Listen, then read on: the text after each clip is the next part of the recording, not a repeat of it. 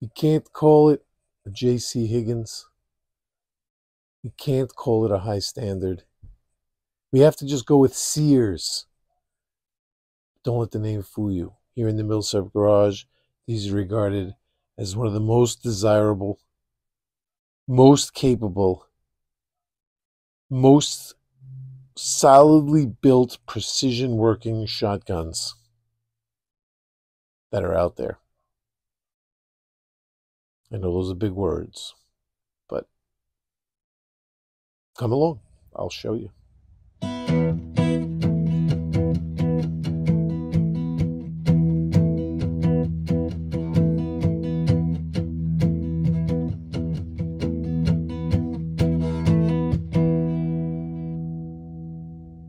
Milsurp Garage. All right, here we are. We're with the Sears Model 20. It's got to be the most hurtin' possible name that we could be calling out a shotgun here in the Milsurp Garage for people to just go like, yawn. Next video. But listen, do not underestimate these things. First and foremost, my suggestion to you is to go back and visit my J.C. Higgins Model 20 video. It's a while back, somewhere around the beginning of the summer. That was the 583.53. That was the Sears model number. That was a 12 gauge, 2 3/4, 28-inch poly choke, 5+1 capacity pump action. It was a 1946. Those are manufactured from 46 to 61. It was a first year J.C. Higgins Model 20. These were built off the high standard Model 200 frame. Okay. These were designed by Frederick Humeston. We have the patent. We have the paperwork. We have everything. So what happened in 1961? Well, in 1961, they dropped the J.C. Higgins brand, Sears, okay? And they went with a lot of these Ted Williams guns. We got one of them that's posted up here on the channel. But I guess there was kind of like a, maybe there was a little bit of an interim there where they didn't go into the Ted Williams guns yet. But they dropped the J.C. Higgins brand. Not really sure. There's a little bit of a gray area in there for me in my research to really find out exactly what the story was there. But as you can see, we have proof-tested 12 gauge, 2 3/4 inch chamber. And over here we have Sears Roebuck and Company, model number, Model 20, 12 gauge. It's 580, sorry, can't read it on there. I got to go with my paperwork. It is 583, 2006, Sears. That's all it says. Doesn't say Ted Williams. Doesn't say J.C. Higgins. It just says Sears. Now, nearest I can tell, these were made later on in the 60s. This one I have dated using the barrel date code here. Barrel date code here of, what is it again? FH. There it is. FH dates to, here is our high standard barrel dating graph. And that dates to June of 1964. So the J.C. Higgins Model 20 is a 1946. And we could drop that guy in right here. We're going to be doing some comparisons. It's a 1946. And the Sears Model 20 is a 1964. These are an awesome family right here of shotguns, let me tell you. So there's some differences between the two, but my suggestion is to go back and just watch the video on the JC Higgins Model 20. Not going to repeat all that stuff. I love that video. That's a great video. I think I did that one really well and was really able to, throw down a lot of info on that one when it wasn't really easy to find here on the JC Higgins. The JC Higgins, if you remember, there were a couple of things I didn't like about it, a couple of things I liked about it. But when I got this thing to the range, and that's another thing, I didn't have any range footage for you because my camera had blown over. So this time I went to the range, and once again, here we are. We're getting ready to show some really nice footage.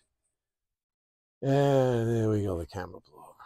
So this is proof that the camera actually blew over. Luckily, it blew over on a day where I was going to be at the range for a long time. I shot like 6 rounds today, and they were literally 60-mile-an-hour gusts. It was the most insane day to shoot trap. I was able to prop up the camera properly, get it really wedged in somewhere where I was able to take some video. So don't worry, we got some video on both the JC Higgins Model 20 and the Sears Model 20. Not that this footage really, I'm so far away. It could be any shotgun, you wouldn't know the difference. But trust me, I got the proper footage. And we're going to check out some of the similarities between these two, some of the differences, what they're modeled off of. One of the things is that I don't think I even broke down the JC Higgins Model 20. It's really interesting to take a look inside too, and we could do that with this guy. So here, this I want to pull up first and foremost. This right here, I showed it in the JC Higgins video and just touched on it. I didn't own this yet, and I said here they had made some changes. And there's a couple of things that had bothered me with the JC Higgins.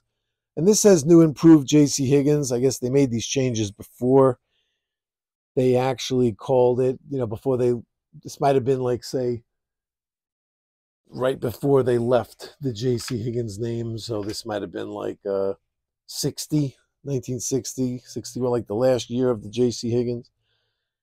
So, number one, it says something about a magazine cutoff here. I don't have that magazine cutoff on mine. So it might have been that this might be a very early version, 64. Might be the first year of these changes. But we do have the safety moved to the front of the trigger guard. So as you can see, one of the things that bothered me about the JC Higgins was that you had the slide release right here, and when you would push in the slide release, you could inadvertently hit the button, putting the safety on. And when you're shooting trap, you'd have to potentially hit this a lot, and then you could be hitting the safety inadvertently, causing for some, that embarrassing situation of you calling for a bird and then nothing happens and everybody looks at you because your safety was on. Well, with the Sears Model 20 here, they moved it to the front of the trigger guard. Slide release stays in the same spot. Now you have just a dedicated slide release, nothing else here in the way to get in your way or make you press that, which is kind of cool. Another thing is the ventilated rib. It says here now, new ventilated rib on deluxe model. So I guess this is the deluxe model. Now you can enjoy greater accuracy and faster pointing with a high quality ventilated sighting rib on your Model 20. Not at a price in the custom gun class, but at a price we believe to be an all-time record low, $66.95 cash. The deluxe model has power pack choke control. I don't know what kind of barrel end choke, adjustable choke this is. Maybe somebody out there can really turn me on to this. No, it says full when it should be like right there, I think, aligned with the sight, but it goes a little bit extra further. And that is definitely the full position. But it only has full, improved, cylinder, and one other, and modified. Just those 3 designations on it. And I don't know which one this is. I really don't. But we could maybe get a little bit of a closer look at it. And yeah, I don't know. This is the power pack choke system right here. This is what I found online, so I don't think it's that. I don't think it's the power pack. I'm not really sure what choke system it is, to be honest with you. So what do we have here? Free falling action. If you press the slide release with the gun pointed up, the action just falls right open. Very, very smooth. They're known for. There's the new magazine cutoff. Don't have that on here. Interlocked barrel just means that it's not, it doesn't come out. It's not removable. So that was actually, it's kind of like the thing where you take a bad thing and you try to make it a good thing, because a lot of other shotguns, they come apart in the middle, you know, and you could, for storage, for travel. And one of the detriments of this thing was that it didn't have a takedown where it came apart. This was just bonded, you know. So like it just had to stay full size, and you couldn't interchange the barrels. So if you wanted to put on a longer barrel, shorter barrel, back then, like the variable choke thing might not have been so big. You just had different barrels. You had a full choke barrel, an improved modified barrel. You couldn't change them like that. So that could be considered a bad thing, but they turned it into a good thing. They were like, this is an exclusive J.C. Higgins feature. The receiver and the barrel are precisely aligned and fused as one integral unit. Your Model 20 will always retain its precise accuracy. So they made it like a good thing, which it might be true what they're saying. You know, the fact that it isn't removable and it's really locked into place might actually make it more accurate. Right here, the nameplate inlay, it has that. And some guy, it's either WH or HM, one or the other. We definitely need some more light. How's that? See, I put this on, but then I get a lot of shadows. See? Get a lot of shadows. All right, what's next? Custom-like balance. You like the Model 20 smooth, lightweight balance. Comes up to the shoulder fast and in a natural pointer. It's true. It really is. It's actually designed to help you shoot better. Amazing. 6 shots in 3.5 seconds, the fastest of 3 most popular pump repeaters tested in Sears Ballistic Laboratories. Sears had ballistic laboratories? I think that was like, you know, the mop room in the back of the Sears in Poughkeepsie.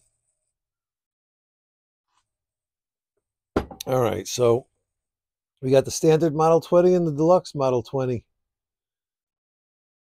That's what we got listed here. The basic Model 20, all the fine shooting characteristics, all the exclusive J.C. Higgins features and quality, except has a plain barrel without ventilated rib or power pack, a choice of cylinder, modified, or full choke. So you only had those 3 choices, cylinder, modified, or full. That was it.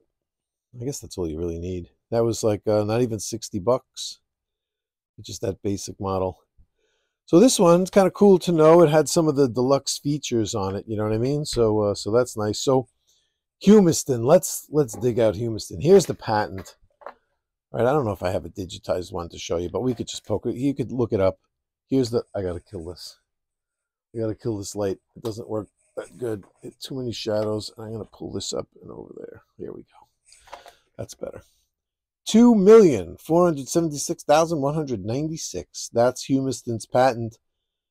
Filed in 1948, granted in 1949. There it is. He patented the whole shindig right there. And this patent, I'll show you all of it. There's the receiver. Here's the trigger group, the carrier, the bolt and the carrier. Here's the carrier, the bolt,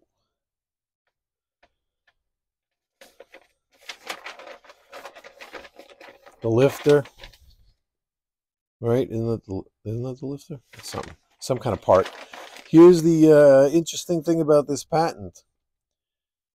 The Frederick L. Humeston, Orange, Connecticut, was the assigner of 1/2 to the High Standard Manufacturing Corporation from Hamden, Connecticut, a corporation of Connecticut, and 1/2 to Sears, Roebuck and Company, Chicago, Illinois, a corporation of Illinois.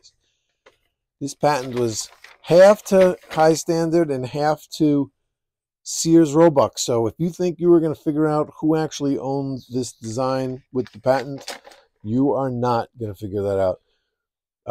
Research tells me that, Sears, they don't have a shotgun making operation going on or whatever. They just had High Standard make these. And then at some point when Sears kind of, I don't know, I guess they just allowed High Standard to make them on their own, or that's the question. I mean, obviously High Standard started making the same shotgun. You're just like, how did that happen? Did that happen under friendly circumstances? Did it happen because Sears gave it up and just said, here, we're not making it anymore. We don't care. If you keep doing it, I mean, who knows? If it's part of the agreement, after a certain amount of years, they can make them on their own. Who knows? But I'll tell you this.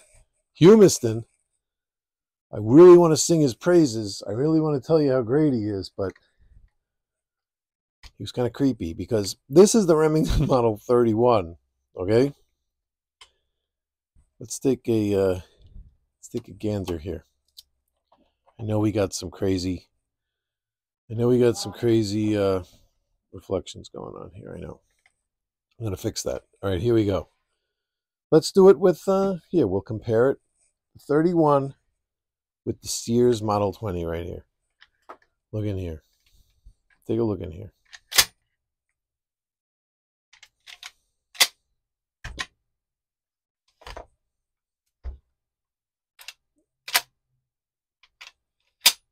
Stolen. I mean, come on. Come on. The design is completely ripped. The Model 31, the Remington Model 31.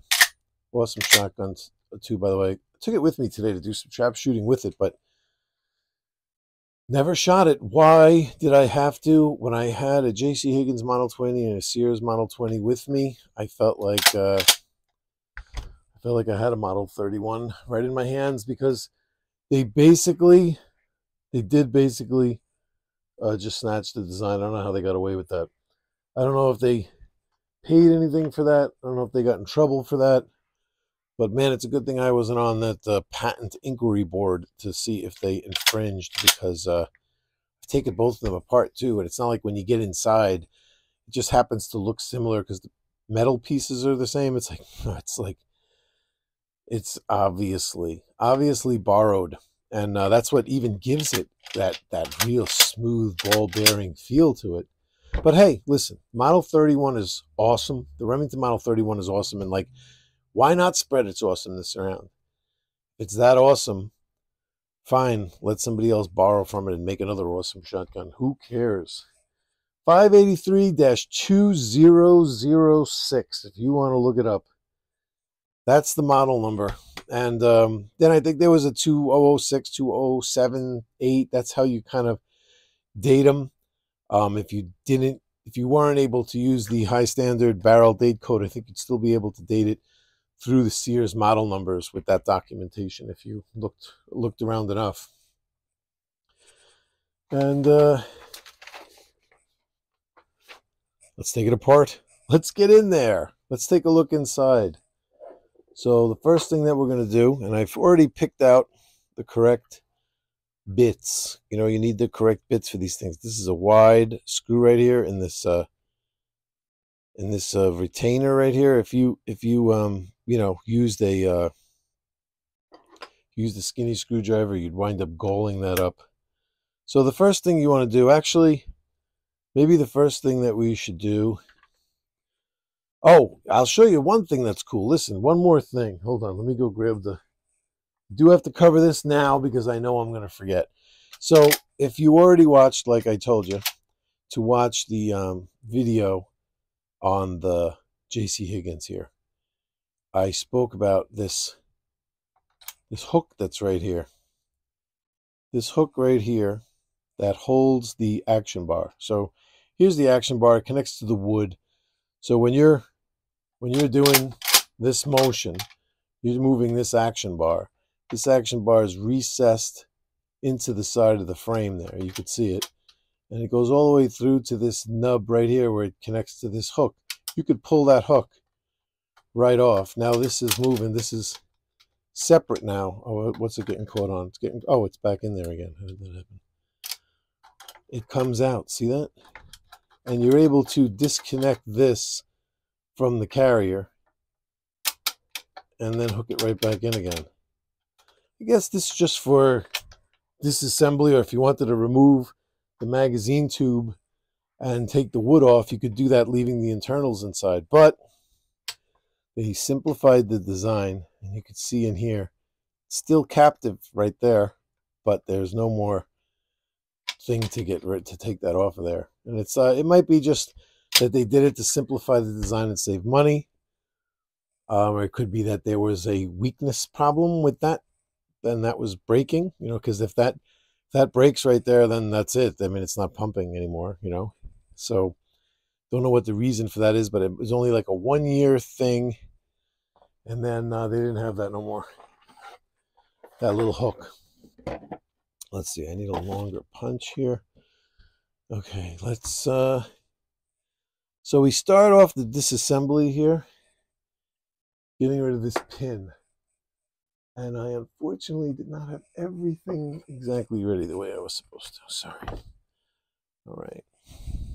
So what we do is we're going to tap this out.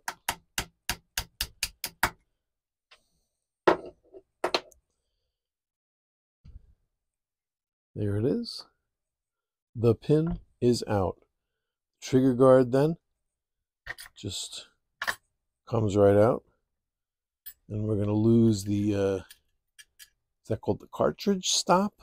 I'm really bad with nomenclature lately. Don't know what it is, so I do apologize. And then from here, you know, I'm not even going to take the magazine tube off, so that's a good thing. We'll just stay right here inside the receiver. You don't have to worry about that. And then the carrier comes right out.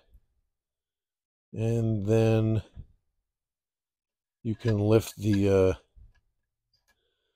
maybe that's why that had to come out. Will this come out without the magazine? Sure it will.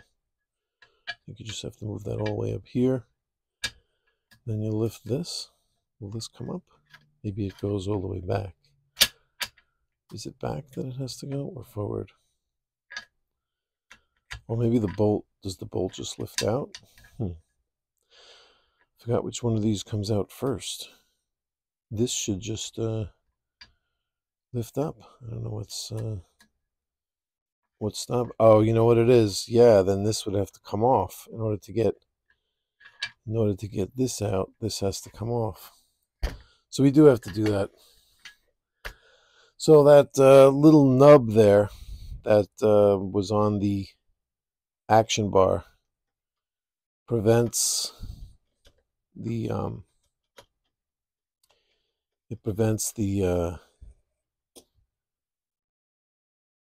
the lifter from coming out. It gets in the way. So you do have to take this off. But that's okay. We could take it off. It's not a big deal. That comes out. And then there's a plug. There's a little set screw right here. You have to be careful. This will be under spring pressure right here.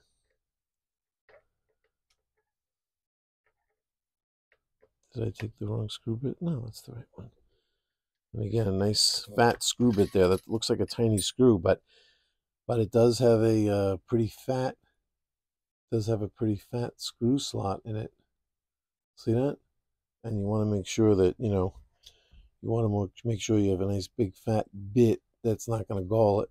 So even though it's a tiny bit, see, it does have a big fat face on it. And then you got your spring, magazine spring. There was a wooden dowel in here when I got it. Sometimes you'll find that in there. It's always good to take these down when you first get them, because that's a limiter, a round limiter. And what it does is it for hunting, you're only allowed a certain amount of rounds inside the gun. Let's say it'll be like 2 in the tube and 1 in the chamber. is all you're allowed. So since 5 fit in here, there's a metal, just a wooden rod that takes up the space of 3 rounds. So if you go hunting, you don't go to jail. And then this can move forward enough now where this could lift it, right? Doesn't it? Or wow, the whole thing has to come off. Are you serious? All right, so then we actually turn the magazine tube like this at this point. We have the follower in here. Let's get the follower out. That's the follower. Get the follower out. Then we unscrew the whole magazine tube, comes out of here. Then this whole thing slides forward far enough, theoretically, to now come out. Does it, or does it not? Or is that just a rumor? There we go. Now it's off. There we go. Nobody could say I didn't go all the way. Then you could pinch this, you squeeze it. Now on these newer ones, on the Sears Model 20, you don't see any signs here on the outside of the receiver of these tabs. But if you notice, here on the older one, on the JC Higgins, you do see right here. And where are they? Am I bugging out, or are they? I could have sworn that they showed here on the outside. At least one of them does. No, that's not from there. I think I must be bugging out. I could have sworn maybe it was the Model 31 that did that. I don't really remember. I think I was just hallucinating. I just had a weird flashback hallucination. Don't mind me. I could have sworn those. Oh, you know what? It's the Mossberg Model 500, which is also similar. It's the Mossberg Model 500 that has that. And here's our bolt. And it's good. I just shot it today, so at least I get to... It was clean, but hope you guys don't mind. Just going to do a little bit of... what did I shot? I think I shot 2 rounds with this guy. And 1 with the JC Higgins. And I had the Goose gun out today, which I shot a 23 with the Goose gun. It was very windy. And the Goose gun, I guess that longer barrel, because it's reaching out so far, really mattered. And so going back together, we get our bolt in here. You know, it slides into that locking lug. Listen. Oh, yeah, that's not fooling around. Yeah, the locking lug, you see it in there. That huge mortise in there. And then this part of the bolt sticks in that. I mean, come on. We'll talk about strength. Listen to that again. Yeah. That ain't going nowhere. And then this guy. Where does it go again? I can't see. You know what I'm going to do? It'll help us both out. I'm going to put on my headlamp. There we go. Now we can both see. I love working with one of these. There's the cartridge lifter in place. What do we do now? We got to make sure we do this all in the right order. Oh, before we do anything, hold on a minute. Hold the phone. Before we do anything, I think we got to get the we got to remember to go in the right order. We got to get this on. So let's get the action bar in here and get this screwed in. The magazine tube screws in.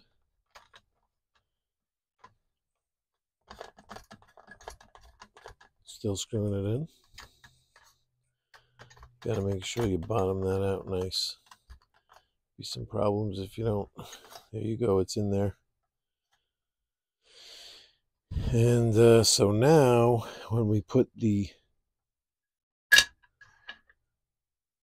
wait a minute, now we could put the now the lifter, right? Or do we have to have that in first? I think we had to have that in first. We messed up. Done messed up, Aaron. We gotta unscrew this now. And now it's very tight. Now I cannot turn it. Okay, sorry about that. You definitely have to go in reverse order. We did not. That has to go on top of that. Okay. Let that be a lesson to you. You must reassemble. There's a reason why it came apart in a certain order. And then when you're taking it apart, it has to be done in that order to come apart. And the problem with putting it together is you're not sure if you're just doing it wrong or if you're going, the steps aren't right. There's no way to take it apart wrong, only a way to put it together wrong. So you want to isolate putting it together wrong by making sure you have the procedure, the order proper. Now, see that notch on here? That notch has to go, guess what? Right on the action bar there. And you see there's a square right here in the receiver cut into it, perfect for that size to drop right in there, right onto there. And then let's move it just to make sure. Yeah, see, there we go.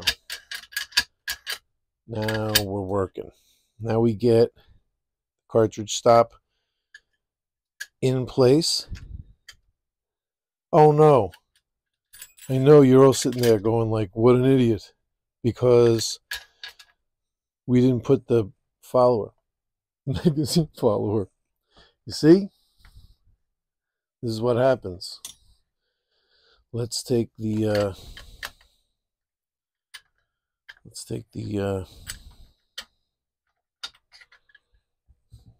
we'll carry her out again. And this is even tighter now because I put it on even extra tight. All right, there we go. So, oh wait, we could slide this right down. We don't have to take this out because from here we're good. We could just slide it right in there. There we go. And we'll put the rest of it on later. All right, false alarm. We were okay. We were good. I wasn't totally stupid. I could have saved myself there, but now that I told you that I thought I did it wrong, I might as well have done it wrong. Put this in there. There we go. So can we put everything else back together again here? Let's just go in the order that we went in before. And let's just do the spring.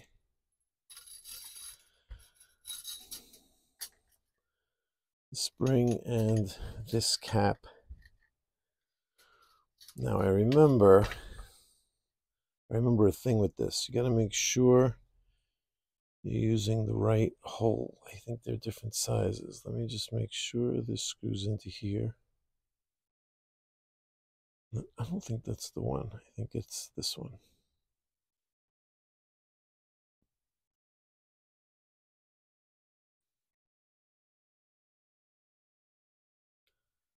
Right. So this goes here.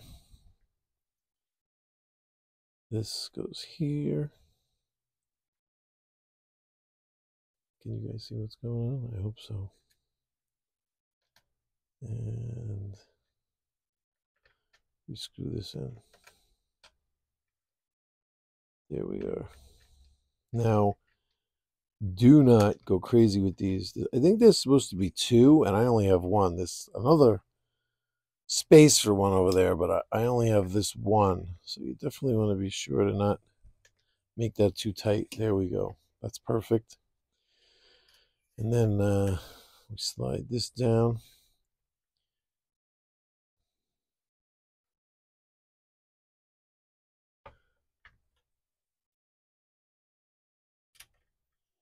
And there's a groove in the barrel right where this goes. So you make sure you get that in the right spot. You get the right bit.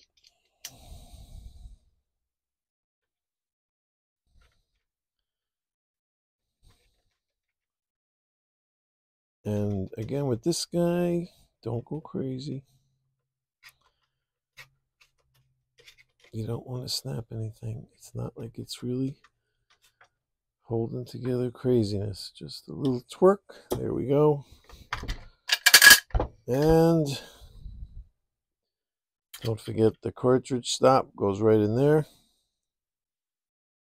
The back of the trigger group kind of goes in first.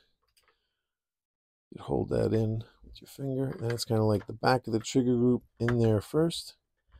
Kind of finds a spot. Not in that spot. That's the spot. Then the trigger group falls right into place. Theoretically, falls right into place. There we go.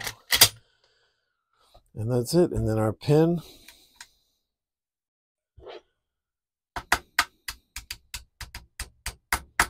Right in. Nice. That's how to do that. Let's test it with snap caps. This is what I love about this thing. Nothing in the way here to just dropping rounds in and filling that tube. Amazing smoothness. Always a positive ejection. You're dropping rounds in doing trap. You're never having that it's getting weird, you know, where it's not closing or whatever. Always closes. Like, so smooth. That's twice that it flipped around like that in there, but you know it's not going to do that if it's in an upright position. So, but like this, we covered this in the JC Higgins video too. This is like skeletonized. So you see, this is the only part of the lifter that you see is this piece right here. Other than that, it fits around the bolt. It almost doesn't even look like this. You're like, how the hell is that going to... Just that little piece of lifter is all it needs. So there isn't like a big metal plate here that you have to like press something or get out of the way, and then you're fumbling and then it's stuck. And you know, some of those shotguns, it goes behind the edge of it. It doesn't like actually just go into the tube and stay there. It has to like come out a little and kind of sit behind the lifter. Not this guy. This guy, when it's time for that to come out of there, watch this.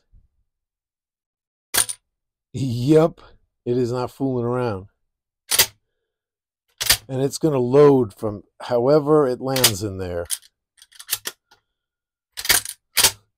It's loading it. It's ejecting it. You're throwing rounds in. It's loading. It's ejecting it. And check this out. I'm going to show you something else cool. A lot of times, so you'd have, say you have a buckshot. So you got a buckshot chambered, and you have a slug here, right?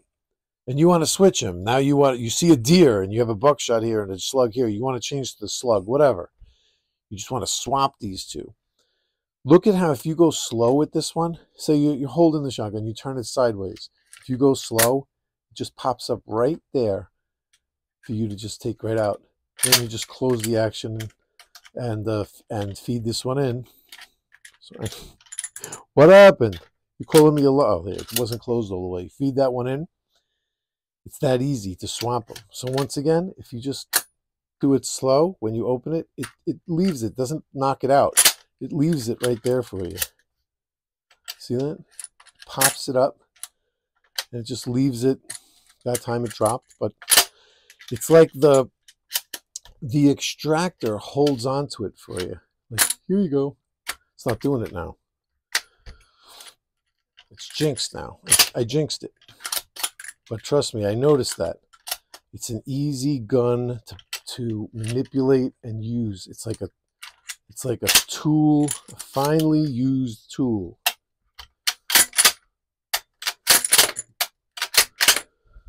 No other shotgun functions like this in the Milsurp Garage. You know that. These old things get stuck, rounds get falling out. These are snap caps, by the way, just in case the silver empty metal shells didn't already tell you that.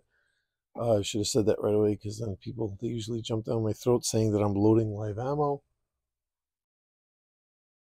I only load live ammo at the range. So this one is 12 gauge, 2 3/4, 27 inch. They didn't make Magnum ones of these. That was one of the detriments. Variable choke, 5+1 capacity, pump action, 5-round underbarrel tube magazine. I think these were the high standard Flight King, which were, makes no sense because those were manufactured from 56 to 60. So I don't know.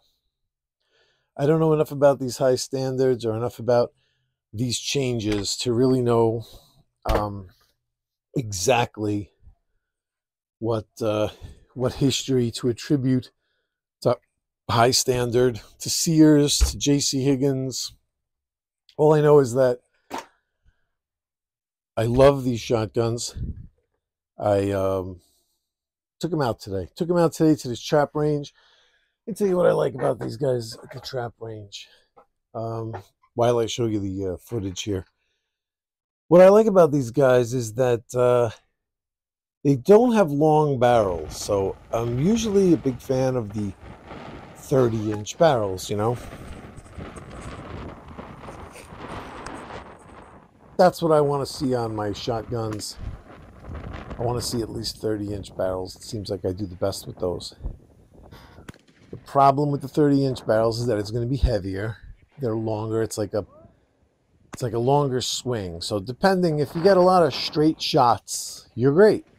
But if you're getting a lot of those, if you're on station 1 and station 5 and you're getting a lot of those flyers, those ones that are going way off to the side, notice that with the longer barreled shotguns, you're at it's a little bit of a detriment if you got to chase, And the lighter that the shotgun gets, it gets better until it gets to a certain point where it's too light, and then you kind of feel like you have this like lack of control. At least I'm just talking about, for me. So I feel like I have a lack of control, and then it gets a little erratic. My movements would get erratic because there isn't any like weight behind that movement to keep things slowed down, kind of like I feel like it could swing too far. I noticed that the shorter barrels make those kinds of shot easier, but at the cost of, I kind of feel like like maybe that the spread is a little bit more, or even with a full choke, I just feel a difference. With shorter barrels, I never do well. Let's just put it that way. I'd have to start patterning and really, doing scientific research into my shooting to really figure out why. But the shorter barrels never really work out well for me, and I'm always more. If I'm gonna buy a shotgun for trap, I look for 30-inch barrels, full chokes. That's what I like to shoot.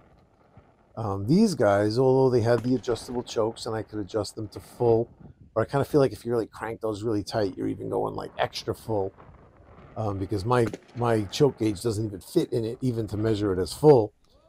So that's good that I could get a nice tight choke on them, because they have the shorter barrel, so they might be more spread. So the tighter choke is good.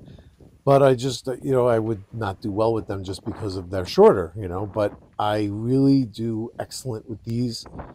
I fell in love with the J.C. Higgins Model 20. I do excellent with it. It's a great shotgun to shoot well with, too, because it's a J.C. Higgins Model 20. It's a pump-action Sears shotgun with no bells and whistles at all. It looks like, compared to like these guys showing up with their Perosis and all their, I mean, it's like, I look almost comical.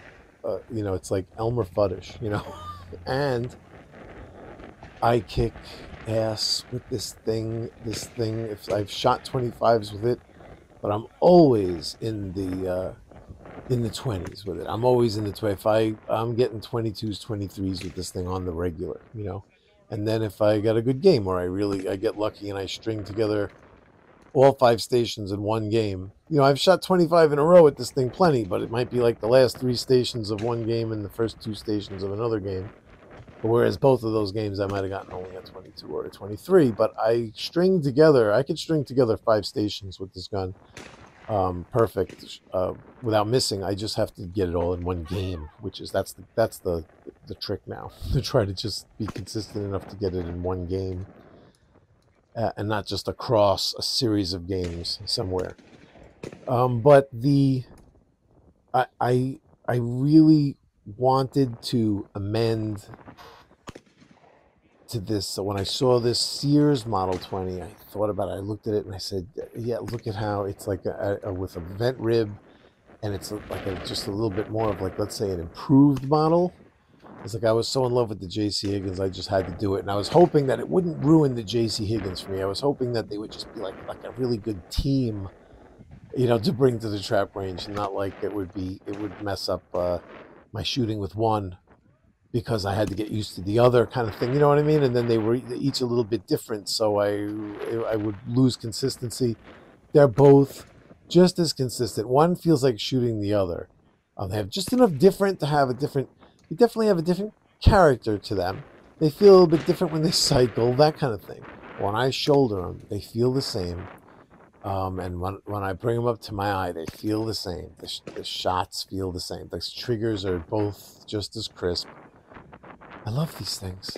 Can I honestly tell you? I mean, would you believe me if I told you that of all the shotguns I bring up here and I do on this channel, that these are one of the best, just quality wise, the way they function, and just how it feels to shoulder it, shoot it, consistency of everything, the trigger, the action,